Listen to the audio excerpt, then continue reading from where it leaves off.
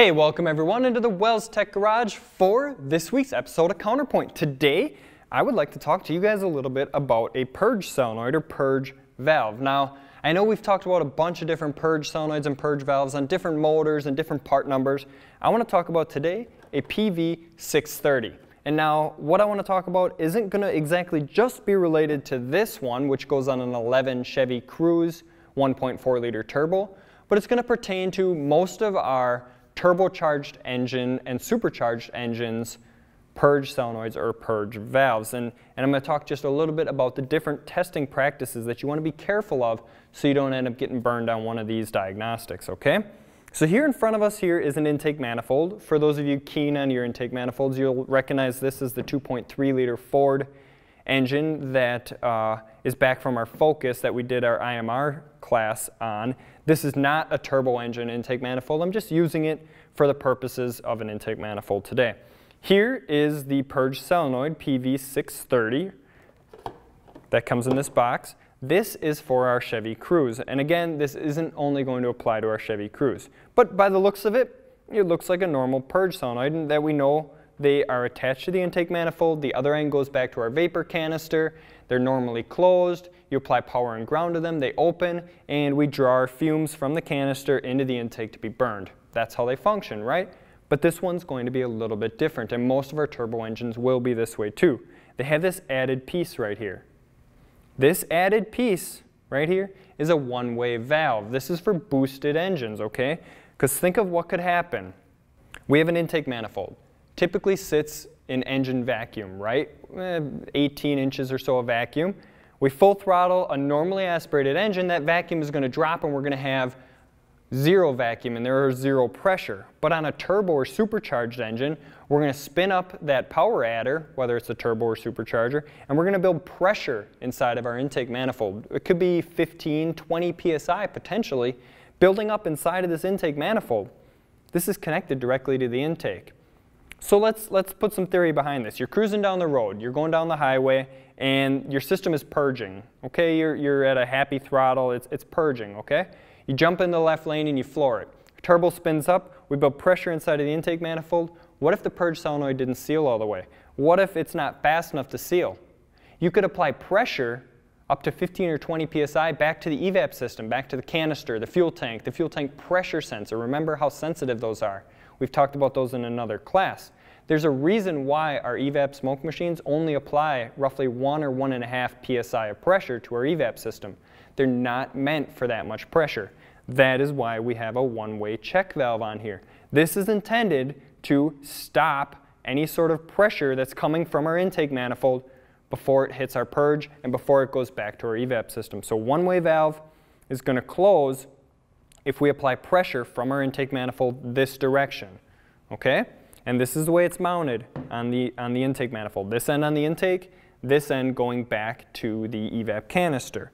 Now, that being said, when we test these things, a lot of us like to leave it connected to the intake, pull the connector off, pull the hose off that goes back to the canister, and throw a vacuum gauge on it, right? Let's just see what it does with a vacuum gauge. So I'm going to pump this up and show you guys.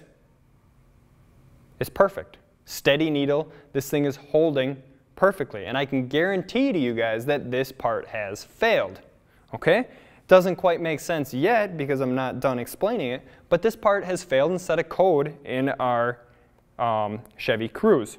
So we're holding vacuum like we would normally test. And the reason why that is because we're sucking vacuum this way through the system.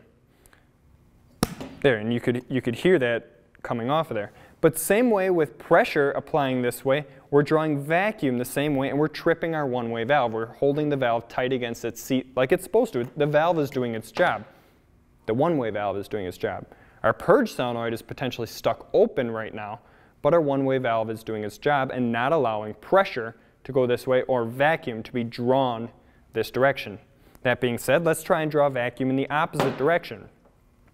So to do that, you could start up the engine, and with this connected to the intake, you would be able to feel vacuum coming out of here, most likely. Or put a vacuum gauge on it and see if you have vacuum coming out of this end. Or pull the valve off and apply vacuum the opposite direction. And that's what I'm going to do here. Shove a hose in here, And now it's connected the opposite way, so we're going from the intake manifold side, and we're going to draw a vacuum this way through the solenoid, just like it would be on the engine when the solenoid is open, okay? When this thing is in normal operating mode, when we're purging and drawing those fuel vapors out of the vapor canister, we are going to be drawing vacuum across the system, and it's going to go this way, okay? It's important to know. We're going this way with our flow right now. And watch our vacuum pump. Look at that. Nothing. So verifying our problem is by testing it this way. And most of us aren't going to pull this off the intake, put a pump on it. We would fire up the engine and idle and see if we have vacuum coming out here. Make sure you unplug the connector so this thing isn't mistakenly purging for whatever reason. Most vehicles won't purge at idle, but I always unplug the connector just to be safe. Now, just to prove it and go one step further, I'm going to go ahead and I'm going to take our one-way valve out of the loop here. Okay? So I'm going to pump this up. Actually, why don't I show you guys first on the new one that we do actually hold vacuum going the other direction. So here's a brand new one. This is right out of the box.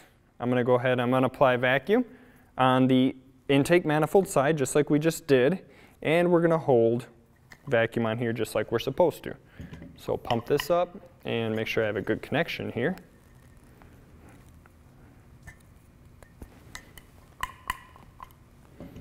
And there we go. So this valve is holding just like it's supposed to. Okay, so if you were to put this one on the intake manifold right here, fire it up, you would not feel vacuum here in idle with the connector unplugged. This would be nothing. You would have nothing here. So, like I said, let's verify that this valve is actually, our solenoid is actually bad and stuck open. I'm going to go ahead, I'm going to pump up our vacuum again. There we go. And I'm going to try and hold this for you guys. And I'm going to take our one-way valve out of the picture. I have a side cutters here. I'm just going to take it out. Okay, look at that. So with our one-way valve out of the picture there, we have a leaking solenoid. So just be careful, guys, whenever you're testing one-way valves on turbo motors, you're going to see these all over the place. Watch out, look in your hose for a one-way valve. Brake boosters, purge solenoids, anything that's going to be connected to engine vacuum will typically have a one-way valve, so we don't apply boost to things like the brake booster, the evap system, something like that, okay? So just a quick, easy one today. Again, that was PV630, purge solenoid on a 2011 Chevy Cruze 1.4 liter turbo. But again, that does not only apply to the Chevy Cruze. It's going to be on all of our boosted engines that we're seeing a lot more nowadays, right? Turbo, supercharged engines, look for one-way valves and make sure you realize that they're in there when you're using vacuum or pressure to test the system, okay? So that's going to be it for today in the Wells Tech Garage. Check us out on social media, Facebook, Instagram, LinkedIn, Twitter. We're out there on all of them, posting up technical information as well as just things that are happening in the industry. And all right, that's going to be it for today. I hope everybody has a great day. Happy wrenching, and we'll see you again next time in the Wells Tech Garage. Thank you.